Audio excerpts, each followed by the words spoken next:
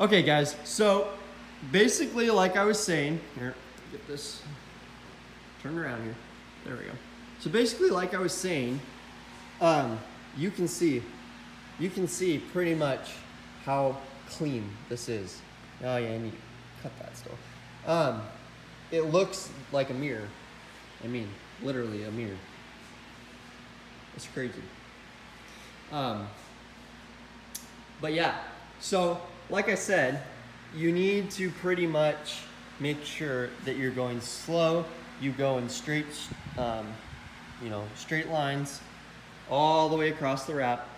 Just make sure you know that you are in fact making sure there are no air bubbles, because trust me, if this thing hits any heat, you're screwed. You're 100% screwed, because it's just gonna bubble, bubble, bubble, and then you're gonna be so mad. I'm gonna close the camera real quick because I don't know if I showed you guys, but I do have one of my taillights in, and I'm gonna get that video up soon. But, well, you know what? Should I show you? You know what? Screw it. I'm gonna show you guys. So here is the first look at my taillights on the truck. If I'm being honest, and I'm being honest, I don't know if I like the black. Which means I don't know if I want to paint it gray. Comment down below and let me know what you guys think. But I mean, if we're being honest, I do like the black. I think if once I get the rear bumper on, and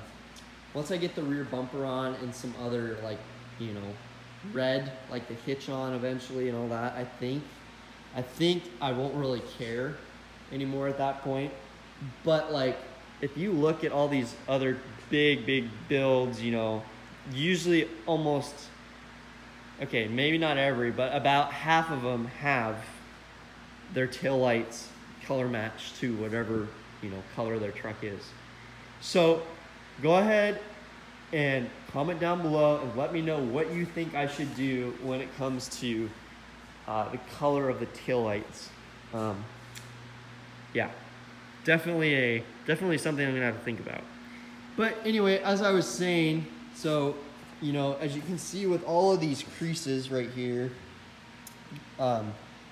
these take some time, because, you know, you gotta lay into all of these creases. Otherwise, you know, it's gonna fail.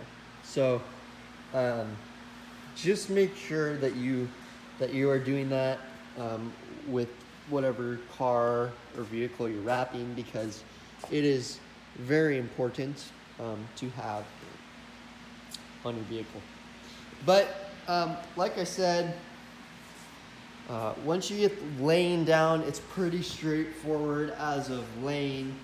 I mean, other than laying, I would say that cutting is also kind of a pain in the butt, because when you're cutting, if you see, when you're cutting these edges here, you really gotta have a line to cut on. I mean, if you literally can see, I mean, it's got to be pretty much precise everywhere, because, you know, one little miscut or one little screw up, you're gonna have problems. So you know, it's a hard one, but yeah. So anyway, like I said, that's pretty much all there is to wrapping. It's not as easy as it sounds. I make it probably sound a little easy, but in general, I would say it's very intermediate when it comes to making sure it's done correctly, and it'll last you a long time. So, like I said, the gas cap, I do think I'm gonna go ahead and put that in this video right now after this part of the video, because I will be doing that real quick before I go in for the night. But yeah, like I said, it's really coming together. I am so excited for this truck. I mean, as you saw in the video, a couple videos prior, us putting the trailer harness on for the hitch, and just basically, actually, I don't know if I showed you guys these yet, but these the knuckles, jeez, that's loud. The knuckles for the leaf springs are at least set in and mounted. All nice and lollipop red. I haven't bolted anything down, obviously, because the leaf springs aren't in, but let's see here. Yeah, see? All good to go. Just need to tighten it down when we're ready. Look at that red. Ugh, that's just gonna look so killer. Anyway, like I said, gonna tilt you sideways. Like I said, that is about it for the video today. I will throw in the gas cap clip here in the end, but like I said, we are going very far with this truck, and it is coming very far as well.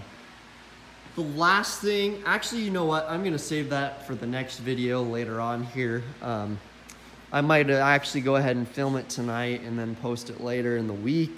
But some cool things coming still. But like I said, tell me about the taillights, and we will catch all of you guys in the next video. See you guys later.